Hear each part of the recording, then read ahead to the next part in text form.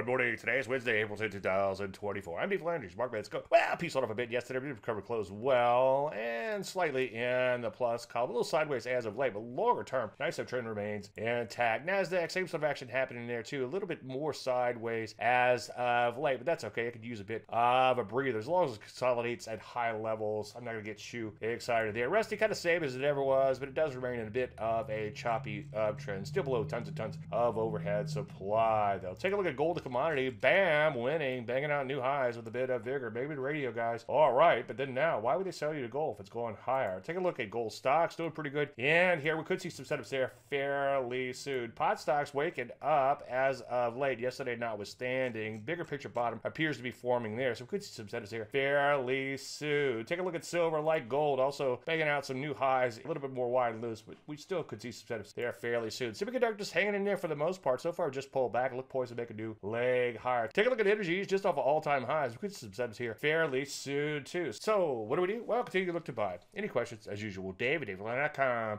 I'm Dave Landry. You start market in a minute.